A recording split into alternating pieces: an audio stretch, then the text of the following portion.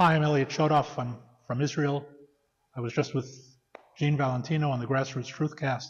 A great show, wonderful guy teaching important stuff to the American people. So please subscribe.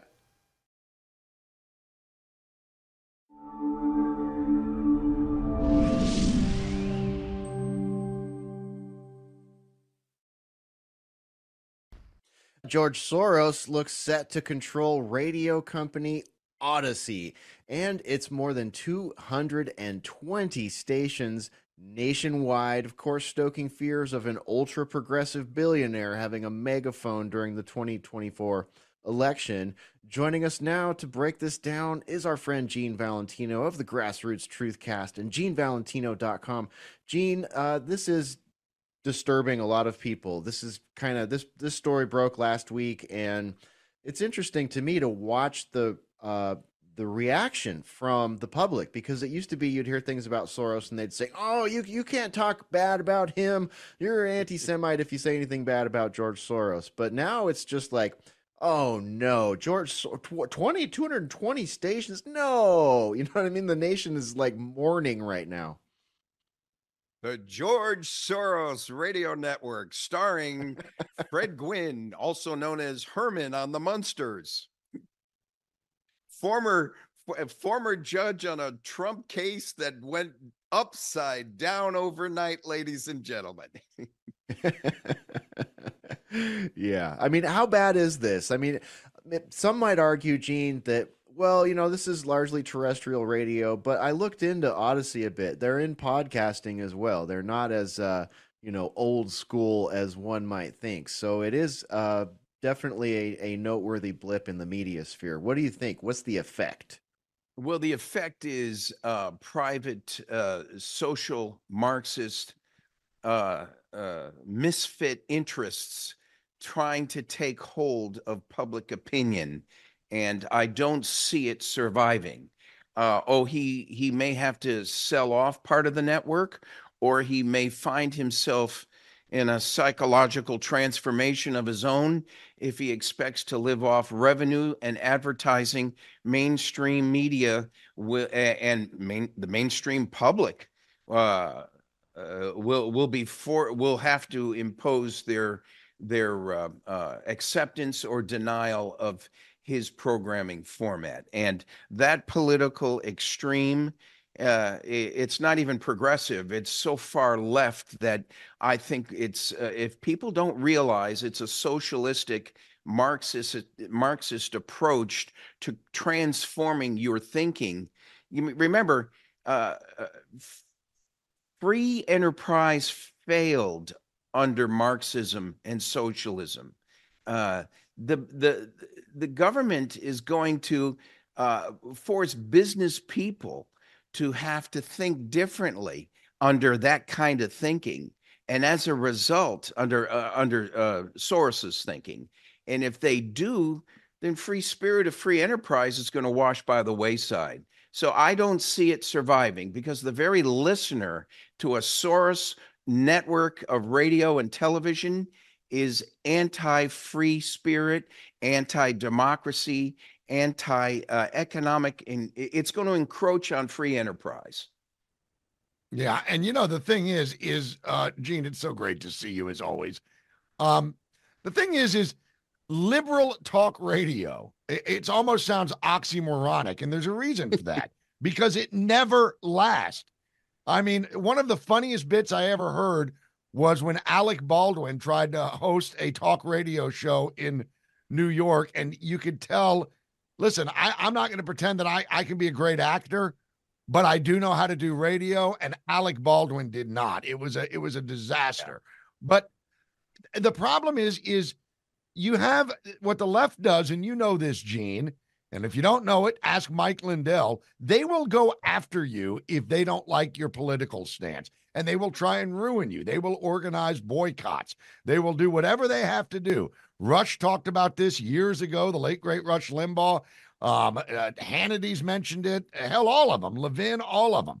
But they can't get listeners to their own platform. How does George Soros think that he's going to force that? Because while he may be able to say, well, we can afford it if we don't have a lot of listeners. I've got a bank. I can bankroll all of this. 220 some odd stations. That, even for George Soros, that's a lot to bankroll if you're not getting the advertisers because you're not drawing any listeners. Absolutely, Stephen. And now compare that to your earlier guest and this undercurrent of American truckers who are refusing to deliver goods and services to New York City. It might explode to the entire state. But if 10% of the goods and services are denied in the city of New York City, you're talking about a catastrophic failure of an economic supply chain network system in just the city. That is the power of the public that George Soros is in for a surprise with. He can't control the economy. He can try through government and through regulation, which hopefully the people will wake up and realize government control of your free enterprise capability is a wrongful thing. But until then, until government's overreach is really pervasive, think of those American truckers. The story I read today, I think, is the same thing you're referring to, is only 10% of these, just the independent truckers now, not, mind you, these aren't the truckers working for bigger trucking fleet firms. I'm talking about the independent guy who pulls his trucking rig up into the back of his yard and enjoys his own private way of life and waits for his trucker broker to put him on the next job delivery. Those guys, if they boycott New York City, sanctuary city, Mr. Adams, are you listening? Because this is the tip of the iceberg for every other blue sanctuary city that's trying to support the human concern that we should have for all these illegal migrants now being suggested come into your home and mine and take the spare couch and live with us is antithetical to everything else that we have before us that would be what I would call normal free enterprise. So Soros, I don't think, is going to have a very good experience with his free market approach. He's got a lot of bucks to acquire the network, I'll give you that.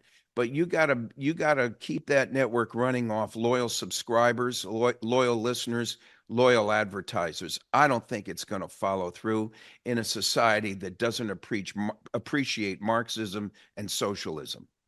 Yeah, you'd think he could look at the numbers that CNN, MSN, DNC, all these, outlets. You'd look at the numbers that they're pulling in these days and go, wait a minute, maybe this is a bad investment. These, long-standing media giants are now on the wane.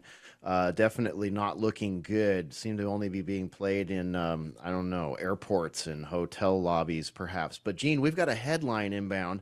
And when we get back, I want to pick up on this topic and kind of pick your brain about, does an enterprise like this for someone like George Soros even need revenue, or is narrative control maybe worth more than a loss of revenue? So we'll pick up right there after this headline with today's News Talk TNT.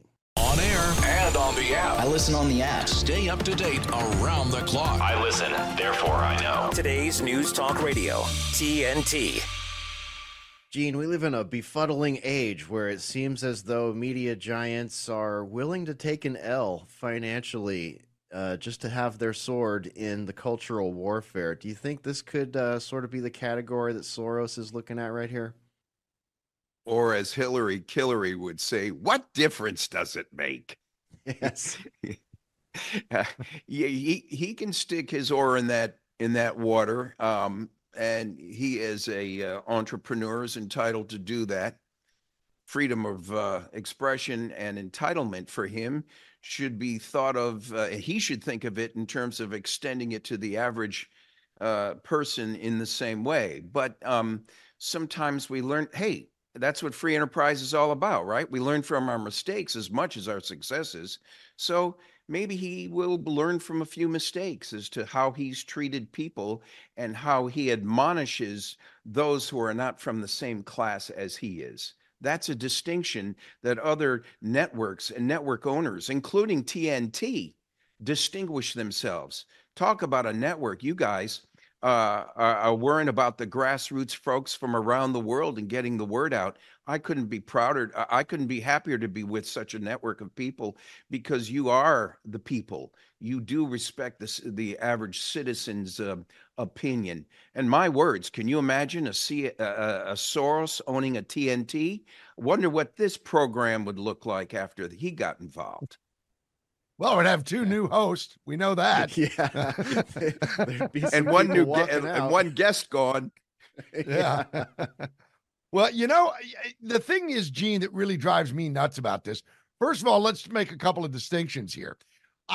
You guys remember a couple of years ago when everybody was showing a clip of all the newscasters reading the exact same statement, and it was blown up as, look at this, they are totally manipulating. Well, that was Sinclair Broadcasting. They are very conservative, and that was their company-wide mission statement. That always got misconstrued and taken out of context. But because I work in radio and I know a couple of Sinclair stations and folks that work at them, I was like, oh, you guys are making a mountain out of a molehill. But this is different because George Soros truly is trying to push a socialistic system, Marxist, if we're honest, down our throats. And he will do it no matter what, because he makes money by destroying currency. That's how he's always done it. So even if he does, as to Hescher's point, even if he says, I'll take the financial hit if I can just shape the narrative. But what drives me nuts, guys, is that they know, the left, that is, they will use tactics that many on the right would never even contemplate. Tactics like the boycott, tactics like call them up and make threatening phone calls to the host and whatever. And the left does that every day. Even as we speak, they're doing it.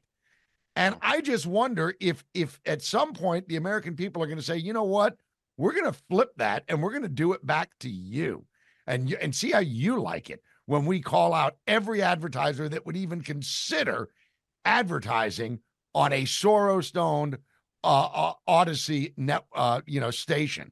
Because then all of a sudden it's two can play at this game. Do you think that that's ever going to happen? Do you think that the right would ever employ those kinds of tactics against the left?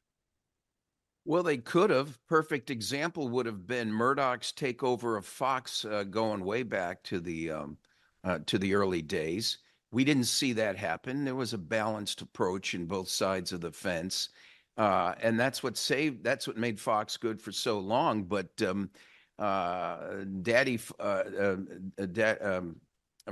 father is now turning a lot of the operations over to the two Murdoch sons, and we see a stronger left tendency at Fox. But that doesn't mean they're out of the game. It doesn't mean that the public should be denied the right to hear the progressive left side. It means that that's different than a Soros coming in and just controlling the narrative, which Fox does not do. And in that spirit, keep your eye on people you were referring to earlier behind the scenes, Michael Schellenberger and Matt Taibbi, and their background on the detail of the Russian hoax as it relates to the FBI raid on Mar-a-Lago and new developments coming out. Do you think that kind of story would be evidenced on Soros's network? It is on our networks. It is on elsewhere, but that narrative would never get out. You would never know about it if that was your only source of information. Yeah, absolutely. And Gene, there's another interesting factor here. There's sort of a common reactionary conservative talking point that says, oh, George Soros has been kicked out of 6 countries. But then you look at the fact checkers and stuff, and they're like, well, no, he hasn't been kicked out of 6 countries. But if you go to like somewhere that's being a little bit more objective about it, like, for example, Investment Watch blog, they talk about it. And there are issues. Countries, Pakistan, Poland, Turkey, Russia, Hungary, have all had issues with open society and done things to limit the influence that George Soros's NGO, Open Society, has had in their countries. And even Israel has said Soros is not welcome there. So it's like, It's not the kind of thing that you can just push to the side and say, oh, that's a conservative talking point. No, quite factually, in those 6 and then 7 countries, if you add Israel, he has had a lot of negative ramifications on their culture and their media. Well, you brought up an excellent point. I don't know if we have time to go into it, but I will say this. If Soros was a true American, he would welcome alternative expression, just as most American outlets do in this nation. The problem is when the narrative's controlled, like you said, mostly in socialistic, very Marxist, liberal, communist states. There's no room for free expression over there. The narrative is jammed down your throat. You don't even know what the real narrative is. The beauty in America is that we have those options. What I would suggest, which is a spin a little bit, Brian, on what you're saying, is as Americans, we need to get our congressmen and women to step up and create legislation that denies these foreigners from overzealous influence, including China. We need to recapture, to the other extreme, all the land and assets they own in the United States and get them out of our stock market as an extreme point I'm making to what you're talking about with George Soros.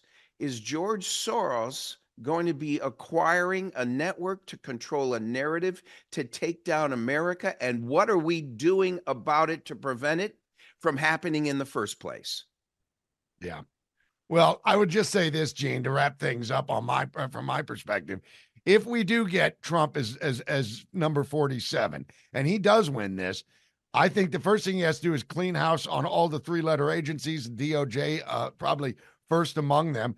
And then he needs to take a very hard look at some of these groups, these NGOs that Soros funds. And I would start with Media Matters and say, okay, we're going to look at this. And if we find that you say that you're a 501c3, nonpartisan, completely, if we find that there's any evidence that that's not true, we're shutting you down. And guess what? That would take about 30 minutes to discover, and they'd be done, but we'll see. Gene Valentino, man, I wish we had another hour with you.